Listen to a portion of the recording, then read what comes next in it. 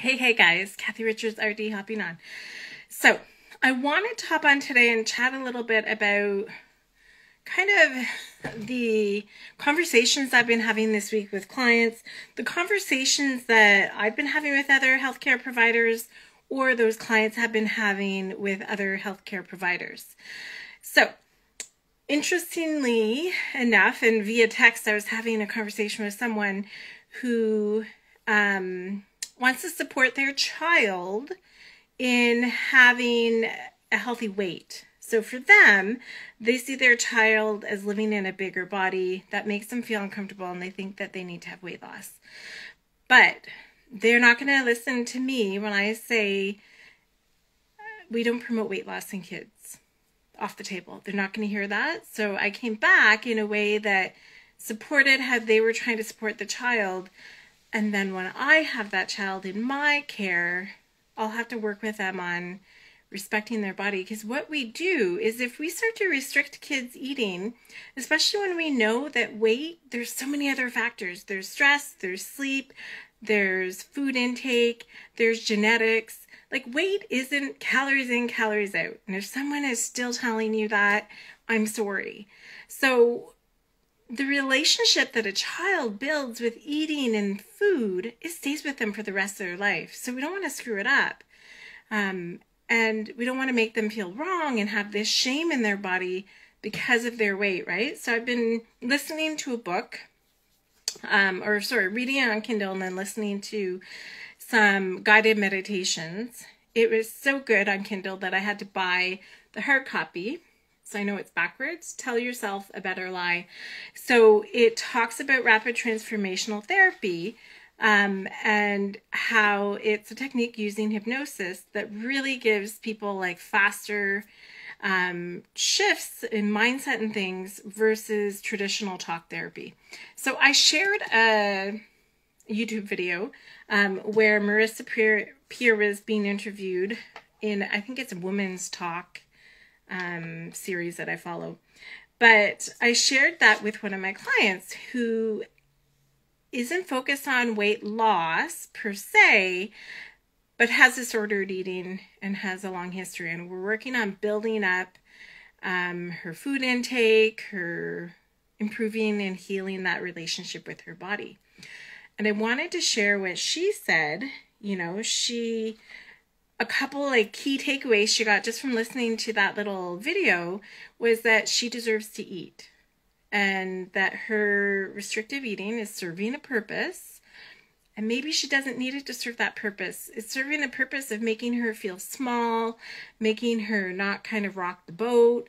So she's at a point where she's just starting to recognize maybe this isn't serving me anymore. Maybe I can shift that.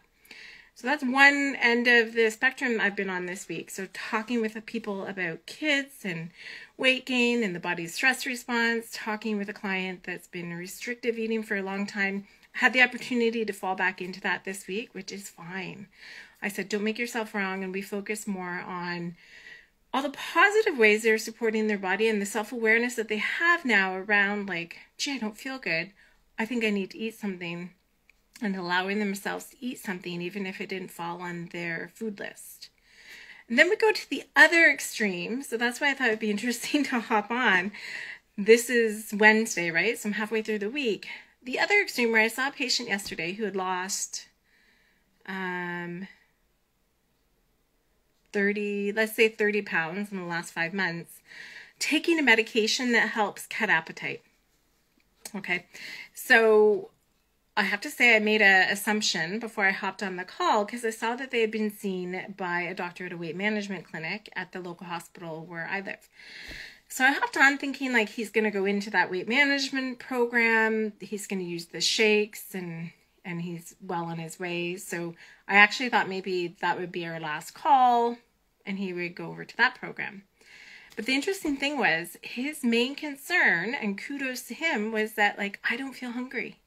I feel full. Like, I was trying to eat like we spoke about, trying to support my body with nutrition.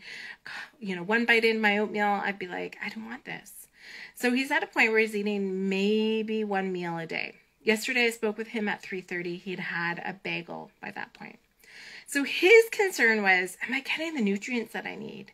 And that was great to see that he had that concern.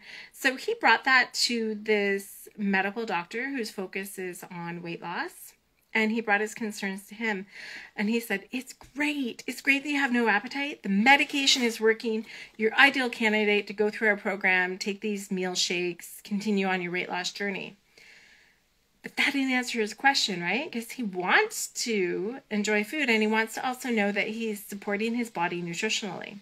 So if we lose weight on a severe caloric restriction, often our body will also break down some of its protein stores to get energy, right? So then we lose muscle mass too.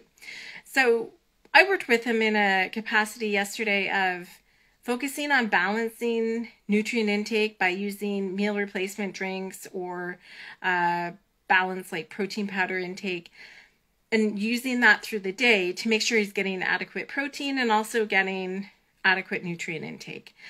Because that doctor was just focused on you're losing weight. So then I took the question to another provider who maybe ordered that weight loss medication. We use a lot in the one clinic I work in. And also said, my question to them was, have we been reducing anyone's dose? Because I had another client that had an adverse taste reaction, but they decided not to reduce their dose. So that provider, I really respect their opinion. I've worked with them for years. They're great at what they do in supporting patients. They came back and said, well, it's working. They're getting the weight loss. That's how it's supposed to work, by not making them hungry. But the patient's not eating, and he wants to eat. He wants to enjoy food, and he also knows he's not getting what he needs. So we'll see how it goes. I reached out to him to talk about protein and adequate nutrient intake to support his body.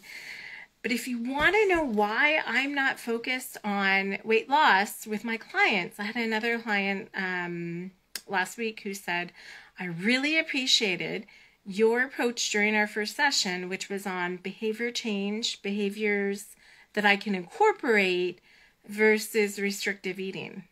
And do you know why that is? It's because restrictive eating just sets us up to go off of it, right? People lose weight and then they regain it. So my focus is not on weight loss. My focus is on health at every size, taking my patients, the clients I work with, helping them incorporate these healthy behaviors that support them having energy, great sleep, being able to be active, that support their body in losing weight if that's what their body wants to do, or gaining weight if that's where the body feels more comfortable, right? So the research is there that people can lose weight, but we often regain it. So health at every size. If you want to look at the science, and it's not new, these books were published, it's just like intuitive eating, right? It's not new. I'm just going to look at when this book was published.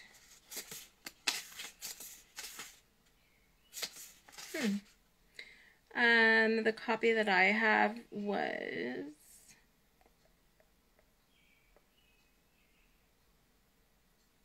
I'm not seeing it right now. But it's not new. We know it doesn't work. We know genetically some people aren't destined to be thin. It doesn't matter what body people live in. The health behaviors can still give them, blood sugar control, energy, sleep, being able to be active and present for their family. Sure, there's lots of health behaviors we can put in to help with things. So today I also helped somebody else focus on adding in specific fibers to support their cholesterol status and help lower that. But I actually asked them to eat more food too, because they were in a restrictive mode. If we restrict, then we come back and we want the food. So it's just funny because my pendulum in my work just swings these extreme ways. But my overall focus is what supports the client. And focusing just on weight loss, that does not support anyone. I mean, we can all not eat for, a few days and lose some weight. Is that healthy? No. Is that going to last long term? No, right? So yeah, I just wanted to hop on. I just was finding it kind of interesting how the pendulum just swings on the referrals I'm getting, the assessments that I'm doing, and the clients I'm working with. But it can all tie back into that intuitive eating and really listening to our body. So even the client that's working through disordered eating, I said, kudos to you. Like, you've got the awareness that you didn't feel well. You needed to have some carbohydrate to help your head and get rid of your headache potentially. And we focused on that versus focused on all the meals that she did skip because she had that time to do it because her person living with her is gone.